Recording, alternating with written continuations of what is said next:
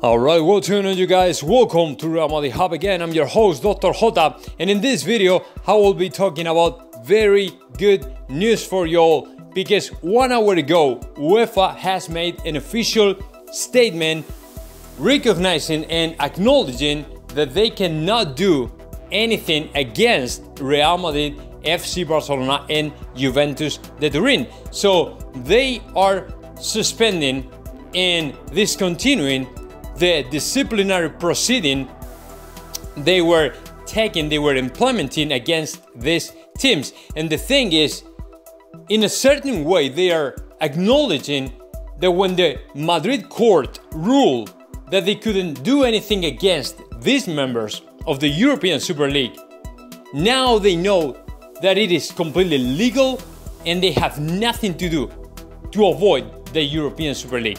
That is why this is great news, because as of today, Real Madrid and Florentino Perez are ready to go, and in my opinion, the European Super League is ready to go, ready to kick off, and the only thing left is to make the call to the English teams to join the ship again and start the process and start the Superliga as soon as possible, because it was expected for the European Super League to start the next month of August. But now, with all these problems coming up and all the drama and all the threats and from UEFA and stuff, they put everything on hold, and now they were expecting, they were waiting for this kind of decision.